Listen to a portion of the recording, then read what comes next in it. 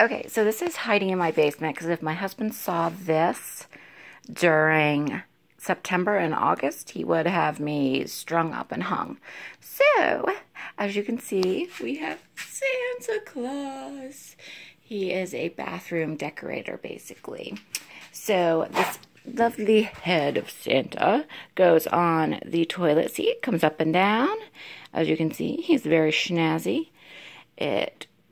The toilet lid goes through that hole, and he will be looking right up at you.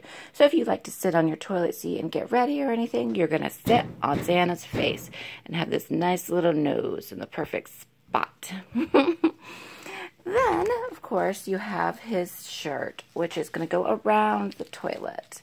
Everything is kind of a felt material.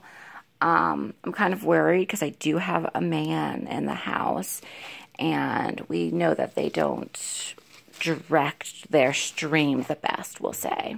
So we'll see how it goes. And then this is the toilet seat lid cover, or the toilet cover.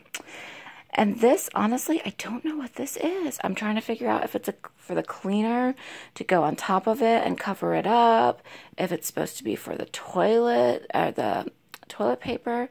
I'm not really sure, so I'm going to have to go back and look at the main picture.